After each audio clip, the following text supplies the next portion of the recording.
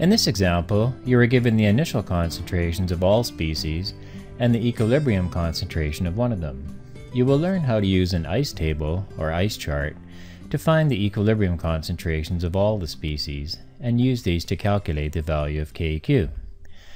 Given the equilibrium equation, 2SO3 gas gives 2SO2 gas plus O2 gas. 10 moles of SO3 gas are placed in a 2-liter container. When equilibrium is established, the concentration of O2 is 0.588 molar. We're asked to calculate the value of KQ for the temperature at which this reaction is done. Notice we're given the moles of SO3 and the volume of the container in liters. In equilibrium calculations, we deal with molar concentrations, or molarity, so we need to change the initial moles of SO3 to the concentration of SO3. Molar concentration equals moles over liters. So the initial concentration of SO3 equals 10 moles divided by 2 liters, which equals 5 molar. We'll make a note of that up here. The words are placed in, or are added to, or are injected into all refer to what we're starting with, or initial information. When it says equilibrium is established, it means that any quantities given after that are at equilibrium. So a system always starts out as what we call its initial state. Then it will naturally react until it reaches a state of equilibrium. As this is happening, the concentrations of the reactants and products will be changing. When we're given initial quantities in a question, and one or more of the quantities at equilibrium, then we create what we call an ice table or ice chart. We create an ice table like this. We have a vertical column for each species in the reaction plus one more. The first horizontal row goes all the way across, and there's 3 more horizontal rows. We usually draw a thicker line above the last row, as shown by the black line here. We write the equation for the reaction on the top line. At this point, it's always good to make sure it's balanced. We line it up so that each species in the reaction clearly has its own vertical column, as shown here. We don't write anything directly above the first vertical column. In the left column of this row, we write capital I in square brackets. I here stands for initial, not for iodine, and square brackets mean molar concentration. So this stands for the initial concentrations of all the species in the equation. Capital C here stands for change in, not for carbon. And of course square brackets mean concentration. So this stands for the changes in concentration of all species as the system moves from its initial state to a state of equilibrium. As you might guess, the capital E with square brackets stands for equilibrium concentrations of all the species. It's really important to fully understand ice tables as they're used a lot in chemistry. In this cell, we write the initial concentration of SO3. We had calculated this near the beginning, and it was 5 molar. So we write 5 molar in here. Since the square brackets mean that we are dealing with molar concentrations, we can just drop the unit molarity in ice tables. Now some teachers require that you do write the unit M after all concentrations in an ice table, so make sure you're aware of your teacher's wishes and follow them.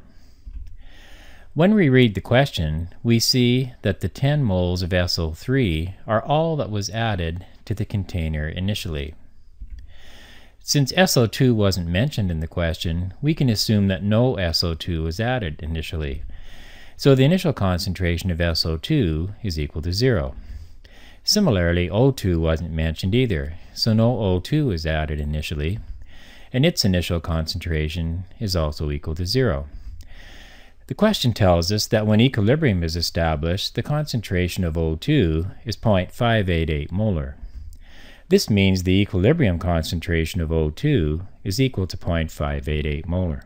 And we write 0.588 in here. Since we know the initial and equilibrium concentration of O2, we can calculate the change in concentration of O2, and we write that here in the cell that represents the change in concentration of O2. Since the concentration of O2 started out as 0 and went up to 0.588 at equilibrium, we can state that its concentration has increased by 0.588, so we write positive 0.588 in here. In order for the concentration of O2 to increase, the reaction must have proceeded in the forward direction, or we say the reaction has shifted to the right or moved to the right as it approached equilibrium. Now here's something very important. In order to determine the changes in concentrations of the other species in the reaction, we must use coefficient ratios in the balanced equation. The coefficients in this equation are 2, 2, and 1. Remember, a coefficient of 1 is not written. We know the change in concentration for O2, so we can start from that. First, we'll consider the SO2. The coefficient on SO2 is 2, and the coefficient on O2 is 1. This means that as the reaction shifted to the right, there are 2 moles of SO2 formed for every 1 mole of O2 that is formed. So the change in concentration of SO2 is 2 times the change in the concentration of O2. Since the reaction shifted to the right and SO2 is a product, its concentration also increases. So the change in concentration of SO2 is positive, and it is 2 over 1, or 2, times 0.588, which is equal to positive 1.176. Now we'll consider the reactant SO3. Its coefficient is also 2, so the coefficient ratio of SO3 to O2 is also 2 to 1. Because the reaction shifts to the right and SO3 is a reactant, its concentration will decrease as the system approaches equilibrium. The 2 to 1 ratio means that 2 moles of SO3 are consumed for every 1 mole of O2 that is formed.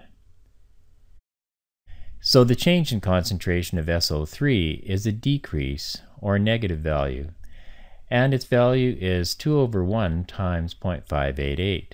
So the change in concentration of SO3 is negative 1.176. So we write negative 1.176 here in the cell for the change in concentration of SO3. At this point, the changes in concentration have been determined for all 3 species and recorded in the change of concentration row in the table. The equilibrium concentration of a species is calculated by adding the change in concentration to the initial concentration. So the equilibrium concentration of SO2 is 0 plus 1.176, which equals 1.176. So we write 1.176 here in this cell for the equilibrium concentration of SO2. To calculate the equilibrium concentration of SO3, we add 5.00 plus negative 1.176, or we can simply say 5 minus 1.176. Either way, our answer comes out to 3.824 molar. So we write 3.824 here in this cell for the equilibrium concentration of SO3. Now technically, in a subtraction, the answer has the lower number of decimal places of the numbers being subtracted. Since 5.00 has 2 decimal places, our answer is only precise to 2 decimal places. So if this was the final answer, it would be rounded to 3.82. However, we'll remember that 3.82 is 3 significant figures, but we'll still carry the extra digit, the 4, in the 3.824 in our calculations. Then when we get to the final answer in the question, we'll round it to 3 significant figures. We'd also like to point out that all equilibrium concentrations should be positive. There can be negative changes in concentration, but there's no such thing as a negative equilibrium concentration. If you get a negative value for an equilibrium concentration, a mistake must have been made somewhere. Now we have determined the equilibrium concentrations of all the species in this reaction and recorded them here in the E row of the ice table. Remember that any values in this table are concentration values, so they could also be written with the molarity unit m. The question asks us to calculate the value of the equilibrium constant Keq for this reaction. So we start by writing the Keq expression for this reaction. Keq equals products over reactants, or the concentration of SO2 squared times the concentration of O2 over the concentration of SO3 squared. Because Keq means the reaction is at equilibrium, we always substitute equilibrium concentrations into the Keq expressions. We substitute 1.176 in here for the equilibrium concentration of SO2.